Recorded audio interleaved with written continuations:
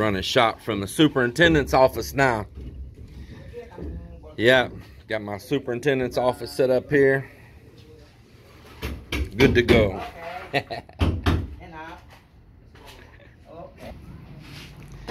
Tell y'all something, pouring these small rooms takes up more time or the same amount of time as pouring a big room. I mean, it does. In fact, tighter corners, more small pieces, tighter workspace to try to work in. Pouring a small room takes a little bit more time or the same amount of time as a big room does.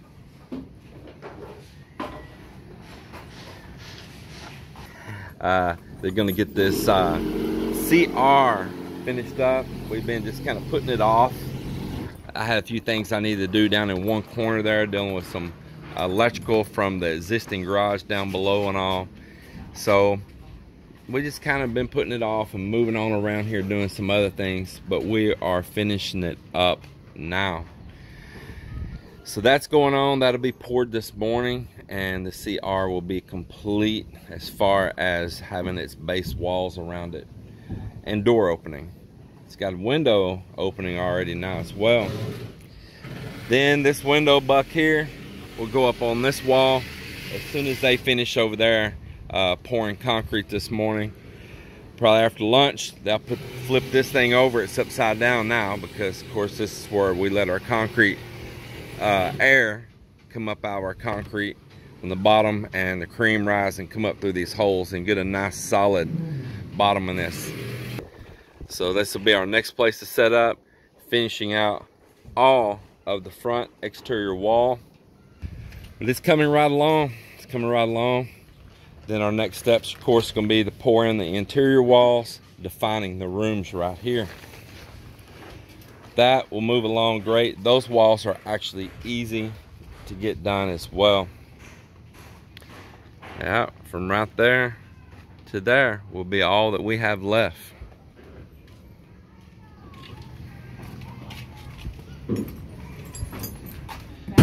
Up here in the front, Amben, good morning, and Uncle, they're up here building a beam across the front right up here at the very front of the house.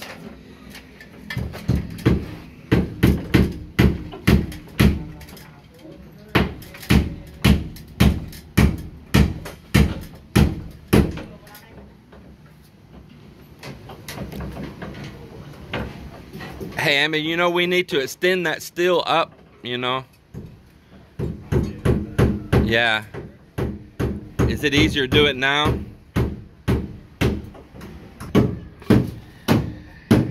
We also worked here preparing for a little front wall up here. We had debated our original plans. Let me back up here. Our original plans was to have a window and a door there, and that's what's on our blueprints. Then we considered putting just a solid glass wall with aluminum frame. And we could do whatever because this wall is just a fill wall. It doesn't have any kind of structure supporting on it or anything. But then we changed our minds and decided to stick with our original plan, putting a door coming out on this terrace right there, just a standard traditional door, and putting a UPVC window in right here. So I have already bought for this opening also a 4-foot by 5-foot UPVC window. So this is the reason the steel's set up in here for it like it is right now, because that window and that door opening. We'll take that same 4x5 window buck that's going to get poured in the front wall, and when we finish with it there, we'll knock it out, transfer that buck here, and use it again. Everything getting used again and again. Same thing here. We have a door buck that's already built that'll come out of one of these openings behind me, and it'll go right here and get used again.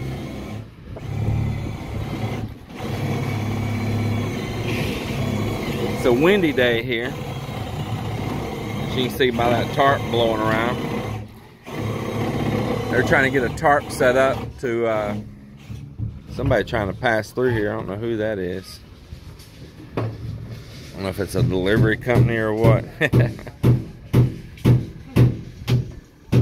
That's why I used to take my truck and block the street.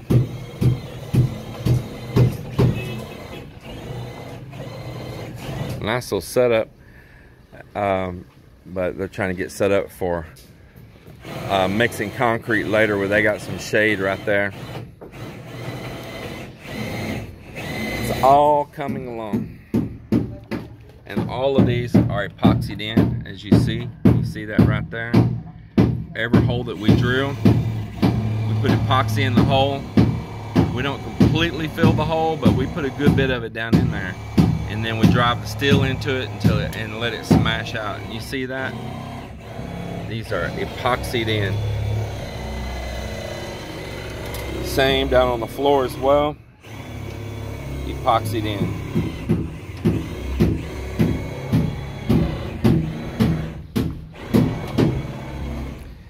Move over here, this wall, you can also see they're all epoxied in there.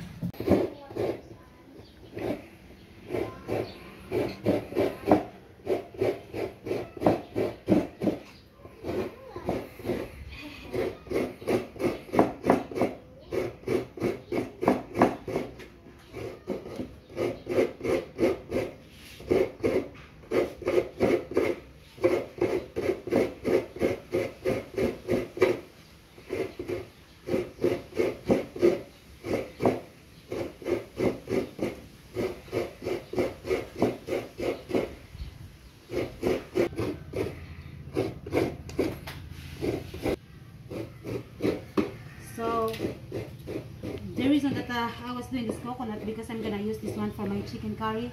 The milk, I need this one. So now what are you going to do with this milk? Your first thing to do is you need to add water, just a little bit of water. And that's so you can extract the coconut milk out of it? Coconut milk. And it's just the way that's according how many dishes you're gonna make it, you know. So you can kind of, I feel it's really moist right now with that shaved up. I can feel it on my fingers, like the oil from it. So you have, if you have only, like example, if you make a kinilaw, you need to add water. You need just what it is. Put it direct. Direct it. Yeah. You squeeze it and whatever extract that one, you're gonna use it. But of so course, like if I squeeze this, yeah, right there, see that? Yeah. So if I squeeze that, you see it come out. And so that's what adding no water at all. That's just natural like it is. I'm gonna squeeze more here. You see all that come out. That's fresh coconut milk, kind of like a coconut cream. So then what you're going to do here, though, you're going to add a little bit of water so you can get more extracted from it. Yes, like the first thing you need to do is just add a little bit in water, and then they call that one that we have a second add for water, right? You need to separate that, the thicker, and then the second one. It's kind of light already. The milk more, is, yeah, more diluted. More diluted. Yes. Nice. Well, man, I'll tell you what, look at that. You see that? That is just some fresh goodness right there. Not done yet, but I'm tired. Yeah, she's tired from scraping. She don't have a helper here. I know. Oh, her helper just arrived. Jonah Lynn went to the market for her to pick some things up.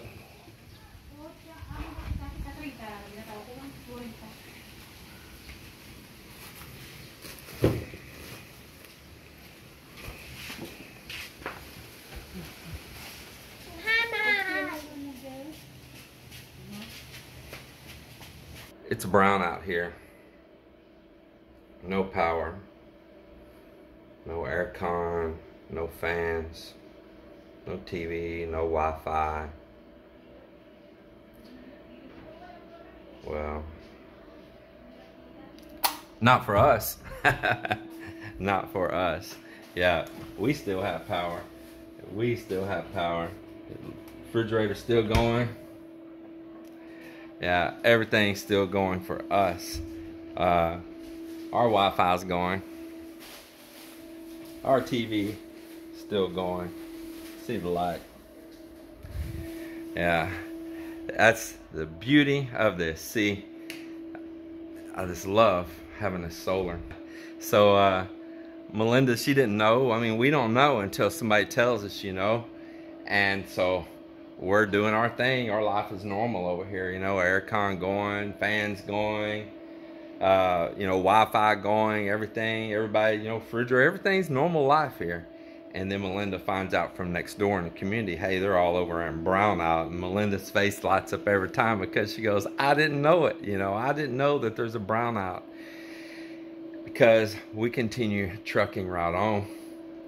Yeah, we do. So that's pretty cool. And it's even a pretty overcast, cloudy day right now.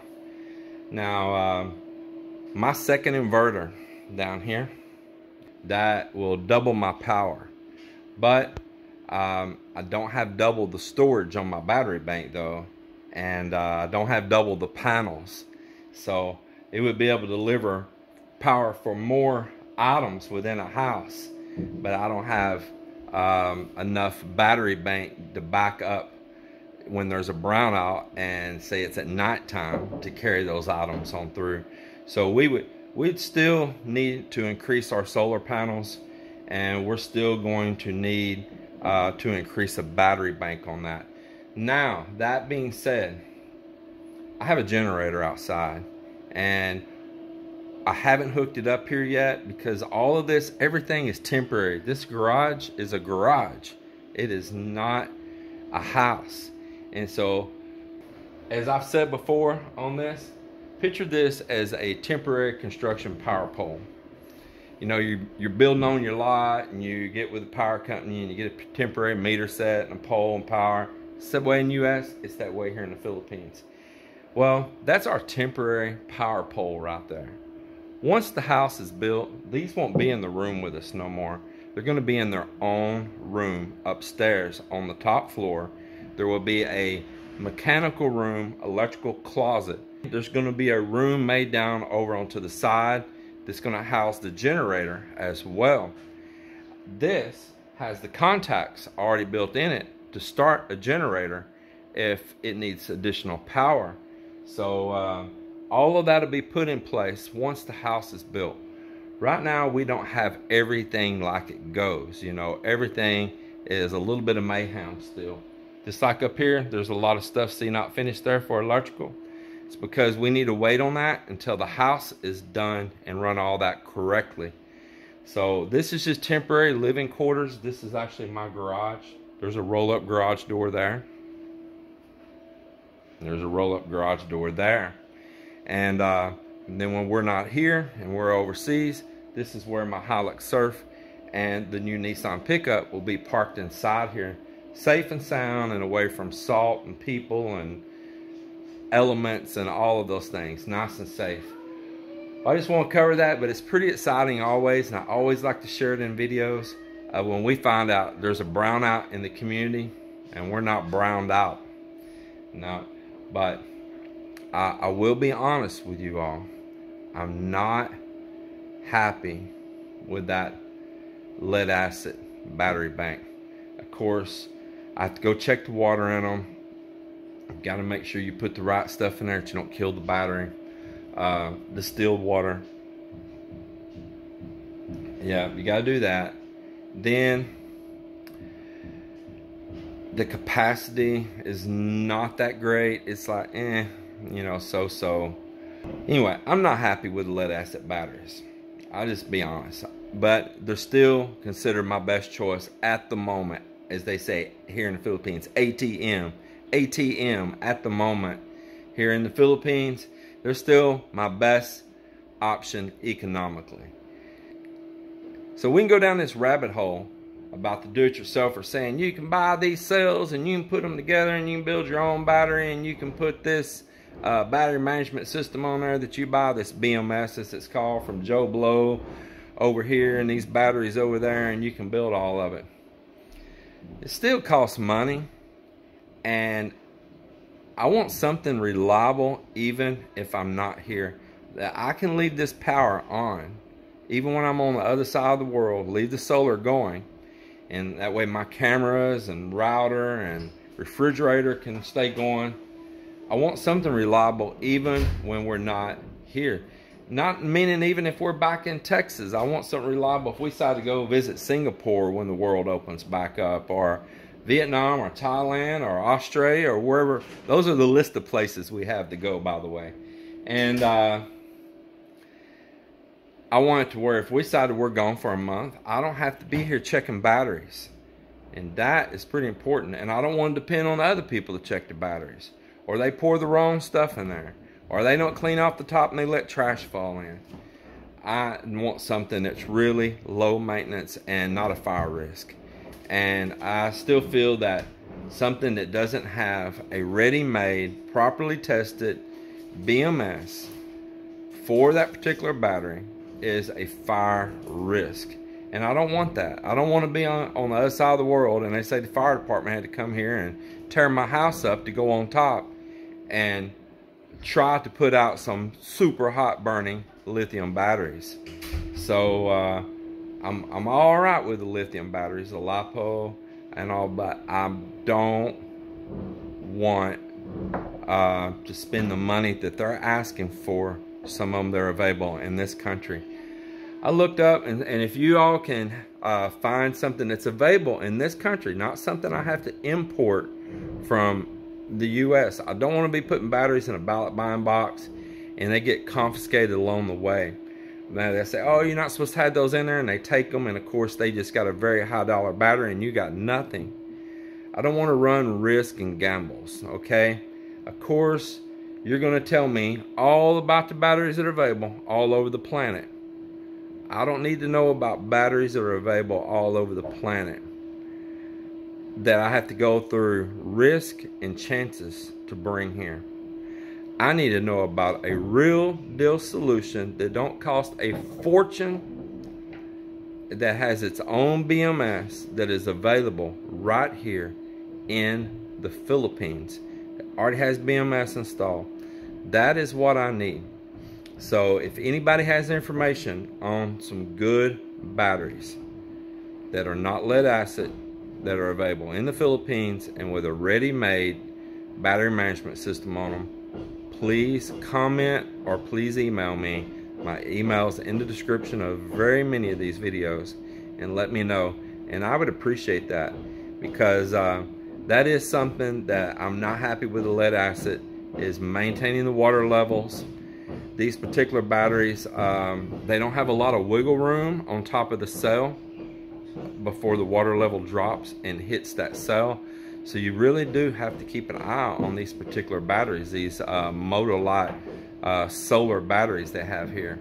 I feel like it should have had a little bit more reservoir room over the top of those cells to give you more space before those batteries got dry, in case you're not around. So that is a downside, and I just want everyone to know that.